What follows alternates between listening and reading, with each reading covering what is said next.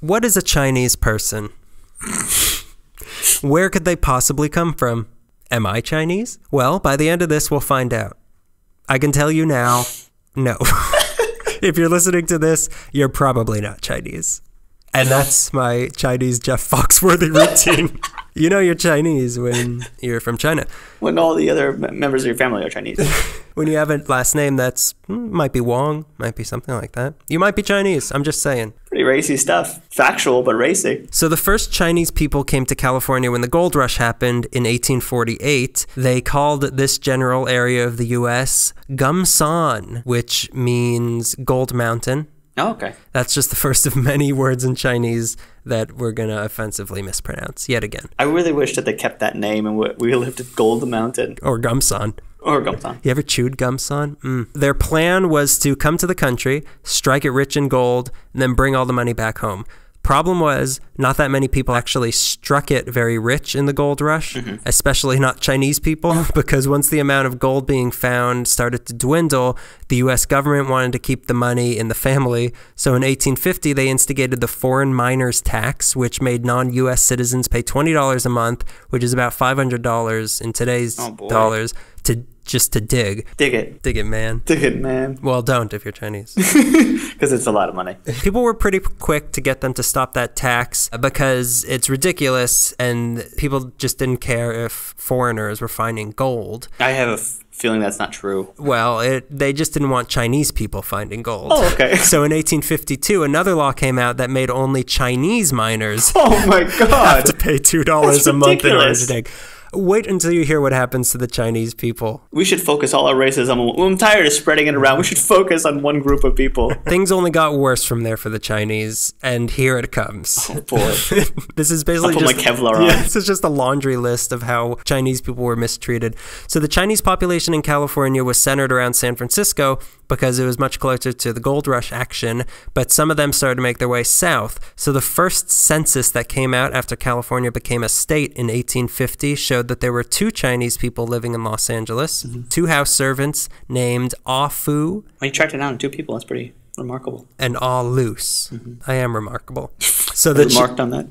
The Chinese people that came to LA in the early days, they usually didn't come straight from China. The people that were coming to LA were coming from other parts of California. So there was a lot of movement between the Chinese in LA and San Francisco. By 1859, there were Chinese fishermen working off of Catalina Island. The 1860 census showed 14 Chinese people living in LA, and in the 1870 census, out of the 5,723 residents in LA, 234 of them were Chinese. Half of these people lived on a street called, here we go.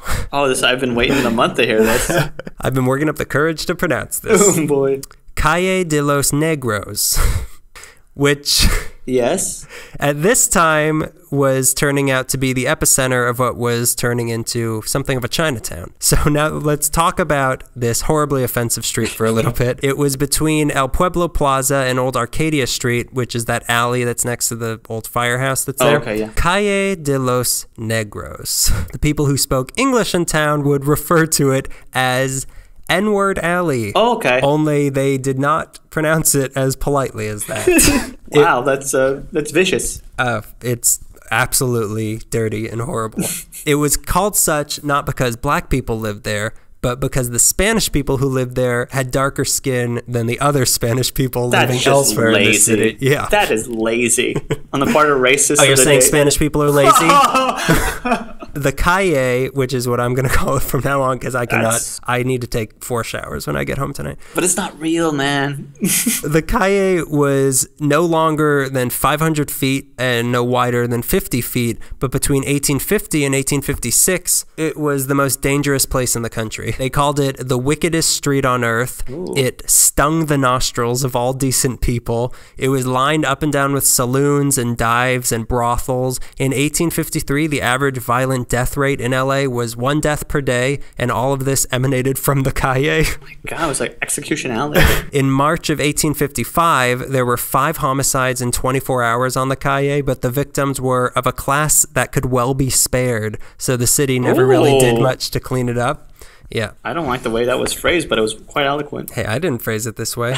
Talk to my lawyer, okay? Kurt? Yeah. Kurt Calle. Kirkcaldy. So in 1877, the city finally renamed it Los Angeles Street.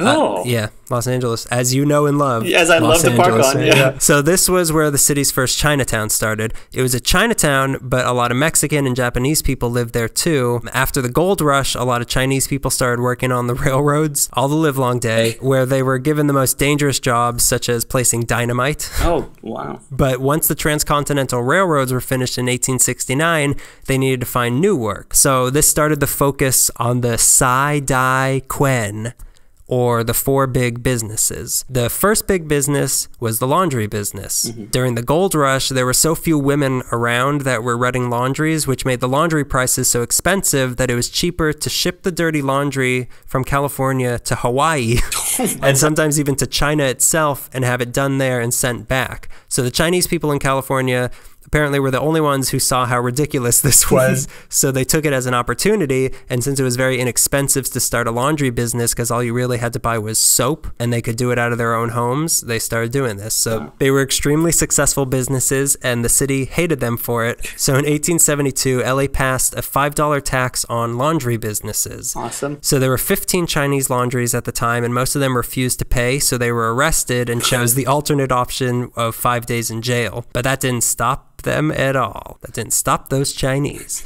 The peak of the Chinese laundry boom was in 1890 with 52 Chinese-run laundries that employed a total of 500 Chinese people. The second big business was agriculture. Many of the early Chinese to come to California were from the Xiyup province, where a lot of people were farmers, and by coincidence, the climate was similar to that of LA, so it was an easy choice to get some agriculture going. So there were Chinese vegetable farms in Watts, Linwood, Compton, Wilmington, and San Pedro. Most of the selling was originally done out of carts around the Olvera Street Plaza and at the horse stables that they had down by the LA riverbed. And by the 1870s, they were the dominant vegetable sellers in town. So if you wanted to eat your vegetables, you had to come through the Chinese. And nobody wanted to. Little boys are running away. The original reprimand to children was eat your vegetables, support the Chinese. There was pins made. That they would pin to Brussels sprouts. You had to eat the pins. There was stronger people back then. Every kid was a little tougher than they are now. Made sandpaper. Go ahead. So yet again, the Chinese were getting too successful for LA's liking. So in 1878, the city tried to pass laws to get Chinese vegetable sellers to buy permits, but the vendors striked, and since the city was so dependent on the Chinese for getting their vegetables, the city was forced to back down. The Chinese vegetable sellers showed their might again in 1886 when the LA Trades and Labor Council started an anti-Chinese boycott, but the vegetable sellers counter-boycotted and stopped providing the city with vegetables and forced that racist union to back down. While children everywhere rejoiced. In 1880, out of the 60 registered vegetable sellers in the city, 50 of them were Chinese. Wow. By 1894, there were 104 licensed Chinese vegetable sellers, and by 1900, a fourth of all Chinese men in the city were working in agriculture. So in response to the city growing and people needing designated spaces where they could get all their goods, the Hughes Market was opened up in 1901 at 9th in Los Angeles. I just realized, is that Hughes, like the old soup? Do you think that's connected to the old supermarket? I was just thinking the same thing. I'm trying to think of the logo in my head. It's a cartoon of a Chinese person holding a vegetable. Do you think that's connected? It can't be. No, impossible. There's no connection there. It's also called the Ralph's Market now. But first it was the Howe's Market for a little bit. Is it Hughes? Hughes, like Howard Hughes Market. Howard Hughes Market? It's mostly just pee in a jar. Pee and fingernails. It could be connected. It might be. Well, bonus episode. Oh, Jinx, you owe me a bonus episode. I'll just step outside and work on a bonus episode. You wrap this up. So it was so successful, this market, Howard Hughes Vegetable Market, it was so successful that it kept growing, and a separate market dedicated completely just to vegetables was opened in 1903 called the Los Angeles Market Company at 3rd and Central. Okay. Is that the Los Angeles Market? So things were going well for a while, but in 1909, there was a dispute between the vendors and the people who owned the market, so the place splintered into two different markets. There was the new Los Angeles Market Company on 6th and Alameda, Ooh. And then City Market Ooh. on 9th and San Pedro. Sold. Exactly. Well, yeah, it's a market. So City Market... Idiot.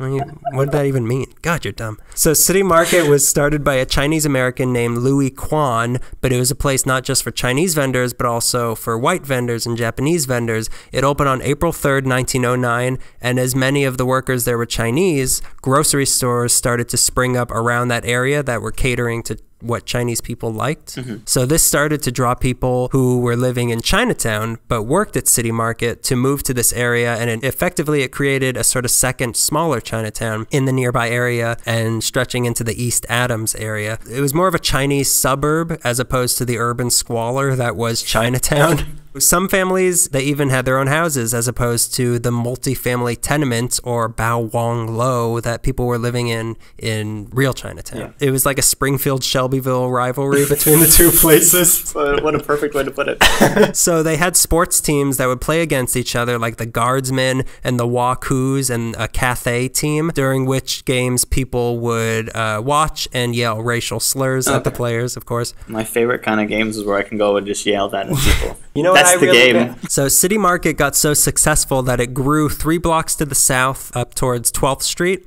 and 1 block west stretching to Wall Street. So it did so well that the white shareholders in that market knew that they wouldn't be able to force out the Asians that they had planned to do for so long. Yeah. So many of the white shareholders pulled out and went to the much whiter honky-tonk Los Angeles market company. Boring. So, which put the City Market in a serious spot where they needed to come up with $70,000 to keep them open. Sounds like a movie I'd watch. Wait till you hear, this is the best part of the whole story. They were saved at the last moment by the Asparagus Association. The AA? Yet again, another last-minute salvation by the Asparagus Association. I think I came to the wrong AA. It's not what I was thinking it was. Asparagus Association. They had their own association. Yeah, they got a whole 12-step program. 12-step to the perfect casserole. The third step is salt. The Chinese workers at the market had tough lives. They would wake up at 2 a.m. and then work 18-hour days. Jeez. So stop complaining. You, listener.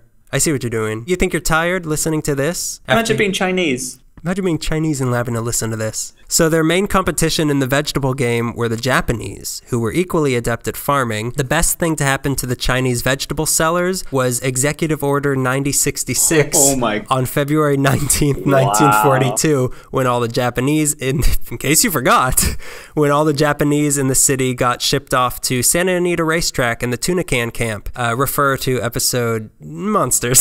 So all of a sudden, the Chinese had no vegetable competition, so things were good for the Chinese. On the other hand, this was arguably the worst thing ever to happen to Japanese vegetable sellers. It was a time of great prosperity for the Chinese vegetable sellers, and they, along with the white farmers, were buying up all the abandoned Japanese land. So the City Market Chinese community, it lasted a while, but once the Chinese population started to move around later on, and the Japanese came back after the war, the Chinese community there started to disperse, and by 1952, there were only 25 Chinese families left in that area. So the market itself is no longer there, but there's a lot of fabric and flower markets in the area. Mm-hmm. But if you sniff really hard, you can still smell bok choy. God, I don't like you. What's that smell? I broke my nose trying to smell. Okay, so now back to the big four businesses. Third big business, restaurants. I thought you were going to say wrestling. Restaurants? The fourth one is wrestling. Thanks for spoiling We'll get to it. I like Chinese food. You like Chinese food. It's okay. Everyone. All right, so there's 3 big businesses. According to Greg, there's 3 big businesses. A lot of Chinese restaurants opened up to cater to people's curiosity of what were Chinese people eating. The 4th big business satisfied an even greater curiosity, gambling. So Chinatown was full of gambling houses, and if you give a town a place to gamble, they're probably going to ask for an opium den. And while you're at it, throw in some saloons. So Chinatown became LA's red light district. It contained 1/3 of all the city's saloons were in Chinatown. White people were repulsed by the squalor of Chinatown, but it was where they went when they wanted pleasure. Because if you're going to dig into your vice, you want to go somewhere really seedy to do it. Yeah, not in my backyard. Your backyard. So the central avenue of all this sinfulness was called Sanchez Street, which was 1 block west of the Calle. This was the place to get Chinese prostitutes. Oh, did I mention they had prostitutes? No, but you kind of figured. Many of them. Yeah, come on. You could do an opium. They go hand in hand. Literally. Yeah, because You gotta hold their hands. So prostitution was a big thing. Eventually, the city banned it in 1909, but not in Chinatown. Anything goes. Chinatown was mostly a bachelor community because most of the original immigrants from China were men. The first Chinese woman came to LA in 1859, but she married everybody. She was the Chinese woman. Not many women followed her. A Chinese woman was a rare sight if you saw one in Chinatown, and it was probably best that way because most of the women who did come over didn't so much come over as were kidnapped. So the early Chinese women in LA had mostly either been kidnapped or otherwise tricked into coming, and once they arrived, they were sold as slaves or indentured sex servants for terms that could last 4 years. And the local police would help this human trafficking because they knew that people liked it and they were customers. And they were monsters. Yeah. If one of the women would escape, the young LAPD and other men of the law would track her down and collect the reward that was offered for her freedom. So in 1875, the U.S. tried to put a stop to this behavior with the Page Act, which made it illegal to bring Chinese women into the country for the purpose of prostitution or slaves or anything like that. That wasn't a law already? No, why would it be? What do you mean? Why would Chinese women have rights prior to 1875? That just doesn't make sense. It's nonsensical. So with this, though, it kind of spread to basically no Chinese women allowed, which led to there being even more single Chinese men that actually encouraged prostitution further. So not all the Chinese were working these low-level jobs like this. No offense to farmers, laundry people, restaurateurs, and prostitutes in the 1800s. Some of the city's Chinese residents were attorneys. Some of them were dentists and doctors. Some, of course, worked in Hollywood. Show business, Greg. The show business. The show me business. Show me the money. God damn it. Business. So even if the people of LA as a whole didn't like Chinese culture, Hollywood did. Yeah. Prime example, the Chinese theater, which I never thought about that. At long last is now finally owned by Chinese people. It's funny. Comedy. Humor. Irreverent. Edgy. Sensual. Offensive. Canceled. Rebooted by a dragon. So in most of the early movies, Chinese characters would, for the most part, be played by white actors in yellowface. But there were a few Chinese actors who were able to break through. People like Chai Hong, who started out as a bellhop as the Alexandria Hotel, which is still there downtown. We like to look at that sometimes. And became an actor many referred to as the Celestial Comedian or the Chinese Chaplin. He had recurring roles as a character named Charlie, who looked a lot like Charlie Chaplin. Another guy, James Wong Howe. Yeah. You know him? Yeah. Yeah, he's famous. You should. I know him. I know him before. He was an actor? I thought he was a cinematographer. No, he was a cinematographer. Yeah. You're right. And he also owned the Ching Hao restaurant at 11386 Ventura Boulevard in North Hollywood, because I guess he didn't make enough money from cinematography, even though he was nominated for 10 Oscars and he won twice. The first Chinese vaudeville performer was Li Tung Fu, who would tour the country and would sing opera solos and do Scottish accents. Oh, really? Yeah. I would love to see that. There were a bunch of Chinese actors who got work in the Charlie Chan movies, but the most important one to us in LA was Anna May Wong. Woo! Not Anna May Wong, Anna May Wong. 3 words. Yeah. What are names? Well, no, it's one word. Anna May Wong. Anna May Wong. She was born Wong Liu Song on January 3rd, 1905 on Flower Street in our very city, Baltimore. She grew up in Chinatown and would see the film crews shooting movies on Marshall Street, which is right near the laundry that her parents owned, and she decided that she wanted to act. So she would beg the film crews for parts in the movies, so much that they eventually referred to her as CCC, or Curious Chinese Child. They loved alliteration. They loved it. And racism. Couldn't get enough of it. Eventually, she did get to act in several movies. In 1921, she was in Bits of Life, co-starring with Lon Chaney Sr. Oh. Connections. So in 1922, she got a starring role in The Troll of the Sea, which was the first color feature made in Hollywood, and she was the star of it. In 1924, she was in The Thief of Baghdad with Douglas Fairbanks, the husband of Mary Pickford, and she became an international star. Not Mary Pickford, but her also.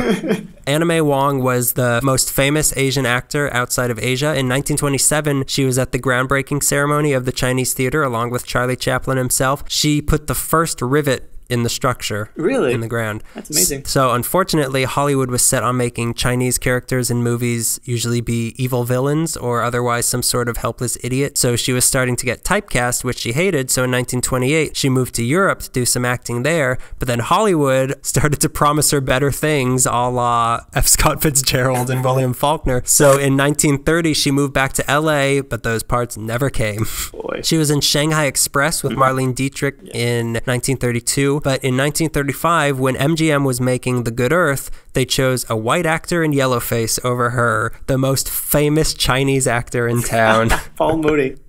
Not the comedian. She spent most of the rest of her life fighting for positive portrayals of Chinese people in movies, which never really panned out even to this day. She herself appeared in 72 movies and TV shows, and she died February 2nd, 1961 in Santa Monica. The reason for the negative portrayals of Chinese people in movies, you ask? 99% racism. Okay. That's your answer. Thanks. What's the 1%? Financial reasons. They can't back them. No. Because of the racism, though, so it's really 100%. When the Chinese people first came to California, people really didn't have a fundamental problem with them. It was a sudden shift when in the 1860s, an anti-Chinese sentiment was cultivated by politicians and labor unions telling people to hate the Chinese. Why did they do this? Because Chinese people were willing to work long hours for low pay, and the people in charge who had the job security of white people in mind did not like that. Does that sound familiar to you? They took all the dirty jobs that white people didn't want to do, and they looked down on them for that. They were accused of stealing jobs from the whites.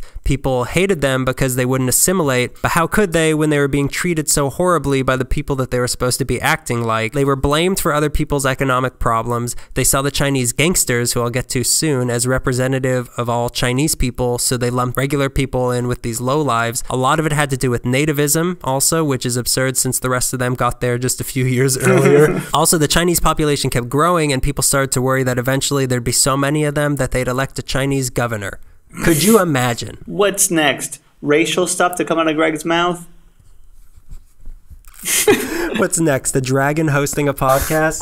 And with all the gambling and the horse stables that were down there, the city segregated the area even further. All of this led to a neglect for Chinatown itself. The city didn't get around to giving it basic services like plumbing and proper street lighting for years. The streets of Chinatown didn't get paved until 1930. The Chinese weren't allowed to own property either, so the residents of the buildings that they were living in, like I said, they were tenements basically. They were not in charge of maintaining them, so they started to decay and the whole area started to look run down. Chinatown was a ghetto, basically. And the Chinese people were constantly being attacked. They were being harassed. Some Christian organizations saw this as an opportunity to swoop in and try to convert the...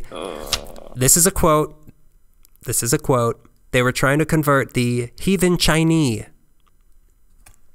Someone cut them off from talking? You didn't pronounce the last two letters back then. That's the worst If it was part. a minority, you wouldn't pronounce their last two letters.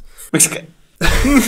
One such attempt was featured in the drawing on the cover of Harper's Weekly in 1894, a drawing of pastor singing in the streets in Chinatown. So on the plus side, the missionaries did help teach people English, but with things being as bad as they were, the Chinese community had to look to themselves for protection because there was safety in ethnic community. Yeah. They helped the people who just got in from China to get used to life in America. During the Depression, the Chinese at City Market were hit really hard, so the community there would pool its money into what was called a hui, and they would give it out to whatever families were struggling at the time. There were various organizations that were formed to help each other out, like the Wai Lung Kung Sa in 1890, and eventually all these separate organizations were united under the Chinese Consolidated Benevolent Association. CCBA. Did you just say Curious Chinese?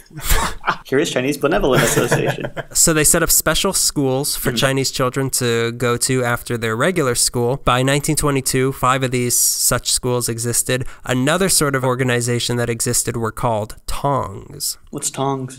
Here we go. They were sort of community organizations. They were sort of brotherhoods. They were sort of gangs. Like a moose lodge? It's kind of like a moose lodge, but with like butterfly knives. And they sound really nice. Butterfly knives, really painful. You try feeding them and What are we talking about? You just gotta go to the hospital afterwards. They got a bite. Are we still talking about dragons? Only dragons. This whole thing, I blanked out. Here be dragons. So the Tongs looked out for the interests of different Chinese families and businesses. They apparently had close ties to the LAPD also, who allowed them to run the Chinese jail on Apablasa Street and use it to punish Tong members as they saw fit. Oh boy. Unfortunately, separate Tongs sometimes... Separate measures. Separate Tongs sometimes came into conflict with each other. So, there was a woman named Yat Ho, who had been a married woman in China. She was kidnapped and sold as an indentured sex servant to LA. So, on October 24th, 1871, Yat Ho's brother arrived in Chinatown from China, having been sent by the Tong that she had belonged to free her from this rival Tong. He confronted a member of the rival Tong on the calle, and a gunfight ensued. So, Yat Ho's brother chased the guy into the Coronel building, and then he was shot. So responding to the gunshots was an LAPD officer named Jesus Bilderrain, who got to the scene to find Yat Ho's brother dead on the ground and another gunman hiding out in this building. So Bilderrain shot into the building, and his fire was returned, and he himself got shot, so he called out for help. Responding to the call was a white guy named Robert Thompson, who quickly got himself shot Oh my god. in the chest, and he died a slow death over the next hour. And this is when it all started. That wasn't... Oh no, this is the tip of the racist iceberg. Oh, let's hear it. Okay, so words... My favorite kind of iceberg. The kind that sunk the Chinese Titanic. Word started to spread throughout the crowd that had gathered to watch what was happening. The guy died for over an hour. Yeah, look at him go. And he's really going. So the word was spreading that the Chinese were attacking whites. They were killing the white man by wholesale. Whoa. Like Costco. So slowly a mob started to grow. Now at the time, the LAPD only had 6 officers. Not all of them were on duty today, and one of them was already down. That's 5 phone calls. You can't call a cop off duty. It's in their union. You also can't be Chinese. A second cop showed up on the scene named Marshal Francis Baker, who deputized a bunch of the men at random from the crowd, assigned them to surround the Coronel building to make sure the suspect didn't get away. Then he went home and let them deal with it. Oh my... Hey, here's a gun. You're responsible, right? You look like an honest guy. Yeah, they got Otis and Floyd the barber deputized. Just shoot till something starts bleeding and then go home. So then 2 other officers on the scene were George Gard and Emil Harris. Harris was actually one of the guys that went on to help capture Tiburcio Vasquez 3 years later. This is his training. Connection, yeah. Some training. Unfortunately, he wasn't much of a cop at this point, so the both of them just stood by and watched the mob grow over the course of 3 hours until it grew to 500 people of all social statuses and races. They put aside all their differences for just one night so that they could murder Chinese people. Wow. And 500 people at the time, that was 1/10 of the entire population of the city came out. There were half-hearted attempts to disperse the crowd, but the people, they were just whipped into such a frenzy because of their open racism and because of what had just happened that they just wanted to kill Chinese people. They wanted any Chinese people will do. So I don't know what set them off, but the mob unleashed. They climbed onto the roofs of buildings and they ripped them open with axes. Every single home and business on the calle was looted. Some Chinese people were shot straight up. Others were lynched on anything that they could find. Archways, gateways, wagons that they turned upside down. Adults and children were killed. One of the victims was the local doctor, whose name ironically was Chin Lee Tong. That's probably why they went after him. You! We don't know what that word means. You're dead. This guy, he pleaded for his life in English and Spanish. He said he would pay them if they stopped. He offered his diamond wedding ring to get them to stop. They didn't listen. They lynched him, cut off his ears as souvenirs, and then cut off his finger and took the ring. You know what the citizens were doing while all this was happening? No, what? Cheering. They were standing on the sidelines cheering. Some of these people were prominent members of society who went on to hold political offices years later. Not everybody was horrible, though. A guy named Robert Widney, who was a former teacher who helped found USC, heard what was happening. He went to the scene of the mob. He would grab members of the mob, put a gun to their throat, and say, "Get out or I'll kill you." So he got some people to leave. Wasn't enough. Eventually, Sheriff James Burns stopped the madness, and then the mob went drinking in the saloons. He must have clocked in first. All right, it's 11 o'clock. I'm on duty. God, I hate my job. So the morning after the massacre, there were 2 rows of Chinese corpses lined up in front of the jailhouse. Between 17 and 22 Chinese people were killed, but the number I heard most often was 19. This was the largest mass lynching in American history. To add to that list of proud achievements for the city, it was also the first time LA as a city got any national attention. The story was on the front pages of the real cities in the East who were appalled by what was happening in LA. So. It was bigger news than the Chicago fire, which happened the same year. The Chinese government was not happy at all with the U.S. for letting this happen to their people. The city of LA decried the citizens for doing this and the law enforcement for not protecting its citizens. But the best part about all this? Nobody was punished. Most of the witnesses they called on claimed that they couldn't recall any members of the mob. They didn't, I don't remember any faces. It was a blur. Yeah, a big blur in the form of a murderous mob. Even better, Chinese people, much like the Native Americans, were not allowed to testify against white people, so their testimonies didn't matter. Eventually, a man named Cameron Erskine Tom, who was a friend of Thomas Jefferson and a soldier in the Confederate Army, oh boy, and future 16th mayor of LA, a decade later, he managed to get 24 members of the mob accused of murder. Really? Conveniently, none of them were the higher-ups in society who were involved in this. Yeah. The trial began in March 1872. The defense was led by a man named Edward J.C. Kewen. He was a very expensive lawyer who was probably paid for by the high society members who had been part of the mob and made the other people take the fall for them. Another Confederate man. He was imprisoned in Alcatraz during the Civil War for trying to get California to secede from the Union. You know, when people say they have like city pride, stuff like this is going to come to mind. A long line of Confederates. So it was hard to find any jury members also because so many people in LA were part of vigilance committees, which were the groups that would start lynch mobs. And also, a tenth of the population was involved in this. Yeah. An even bigger conflict of interest, the judge was Robert Whitney, who was the guy who was going around with a gun trying to disperse the mob. So an even bigger conflict of interest. This is an episode of Andy Griffith. Get this. The judge didn't technically have his judging license. God damn it. God damn it. God damn it. Really? I just have this robe and this... Does anybody have a gavel? For the love of God. 10 of the guys got convicted of manslaughter, and a few of them spent some time in San Quentin, but through some legal trickery by the defense, the case then went to the Supreme Court of California, and all charges were dropped, and the case died forever. Also dead forever, the 19 innocent Chinese people who were murdered. This was the last lynching in LA's disgusting history. These people, they got away with treating Chinese people like this because there was nobody around who wasn't Chinese that was saying this is wrong. Yeah. They were made to feel like it was okay to kill Chinese people because they're Chinese people. Their Chinese lives don't matter. So what's the big deal? So this incident is not very well known because LA at the time was trying to get a nice reputation and they were trying to attract more white people to come move here. So they swept this under the rug as quickly as they could. History tried to forget it because it's just so shameful and it's completely unforgivable. So let this be your friendly reminder from LA Meekly. We're disgusting. There's a plaque on the sidewalk in front of the Chinese American Museum that tells the spot of where this massacre happened. Really? And things did not get better from here for the Chinese. Here we go. Buckle up. Hold on to your... Click. My buckle.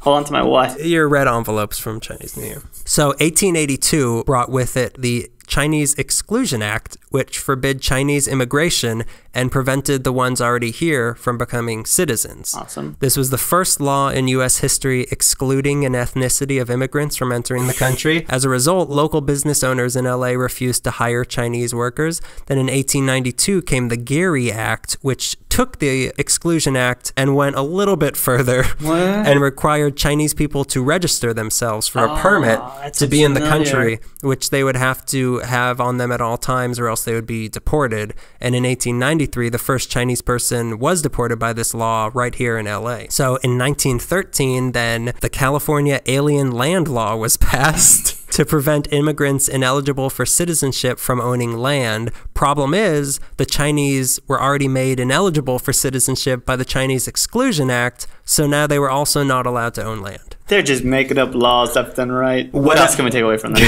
What else could possibly happen to the Chinese people? Let me ask it. What else can possibly happen to the Chinese people? Nothing, they're fine. November 6th. Oh, boy. 1885. Oh, I hate when you give specific dates. That means something bad's going to happen. The little old community of Pasadena. Some white people went out one night and they started throwing rocks through the window of a Chinese laundry. Of course. It's just another November night. So one of the rocks hit a lamp, which fell over and caught the building on fire. The Chinese people living in the building ran away while the white people proceeded to loot it and then chase the Chinese people. So the next day, the lovely people of Pasadena were angry with the Chinese for the fire, and they hanged an effigy of a Chinese person on the ashes of the burnt buildings. They were then given 24 hours to leave Pasadena, and more than 100 Chinese people were forced to leave downtown Pasadena and resettle to the area south of California Street and east of Fair Oaks. What else?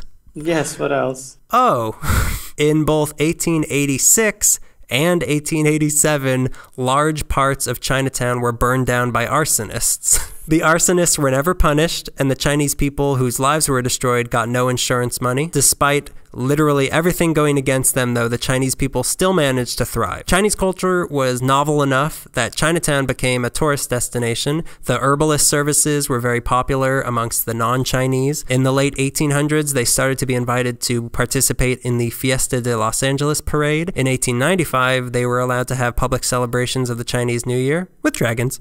In 1898, a reverend named Ng Poon Chu, aka Wu Panzhou, you might know him as that, started the Hua Mai Sun Po, which is the Chinese American morning paper. This was one of the first Chinese newspapers in the country. In 1904, Chinatown was visited by Dr. Sun Yat-sen as part of his global tour to get support for the Chinese Revolution, and he would then go on to be the first president of the Republic of China. Yeah. He invited us to some parade or something. Yeah. I don't remember. Yeah. So by 1880, the Chinese population in LA was 1,169. Many more Chinese came to LA from San Francisco after the big earthquake in 1906, and by 1910, it was almost 3,000 Chinese people. At its peak, between 1890 and 1910, Chinatown had spread across Alameda and took up 15 streets, 200 buildings. They had 3 temples. They had their own telephone system. There was even a Chinese opera house located between Ferguson Alley and Marchesalt Street. It was the largest Chinese community south of San Francisco, but all things must pass. Ironically, it was a railroad that shut down Chinatown. LA wanted to build a new station for the new railroad that was coming to town. A Union Station. What do we call it, though? But what do we call it? Let's call it Displaced Chinese People Station. I like the ring of that. They chose the location they did because it was right next to the Pueblo Plaza, and they thought that that would help promote this weird new idea that they wanted to brand LA with, of having this romantic Mexican-Spanish past, but still being really white.